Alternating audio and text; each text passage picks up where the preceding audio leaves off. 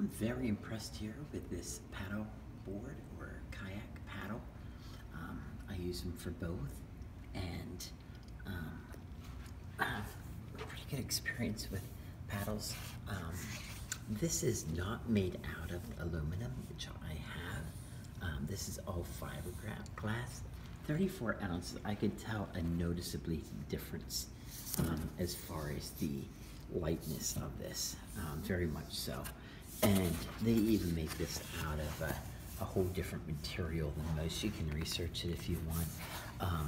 I do find it to be lighter, stronger as well. You can see it doesn't have much flex, which allows easier and stronger rowing in the water. Of course, you have your splash guard here. Everything's fully adjustable here as well. You can just flick this open, extend it as well. And I like how it's cut out there. Just point that out to you. Here's, you can extend it. You can check out all the stats. Closes easy. Has the adjustable with a Phillips screwdriver if you need to make it tighter. I did it out of the box. So I'm excited to get out there and get back in the water this spring here in summer. And this is going to be a huge difference for me as far as paddles.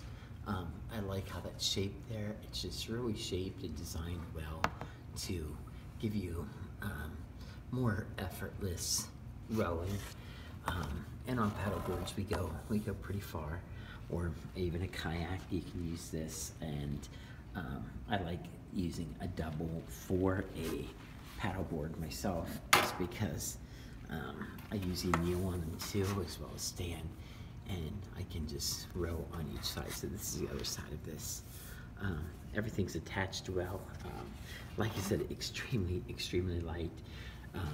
This will not get cold in the water if you go out in colder, like aluminum kind of conducts that. This fiberglass does not. So there it is. Just want to show it to you. Extremely well made. Very pleased with it.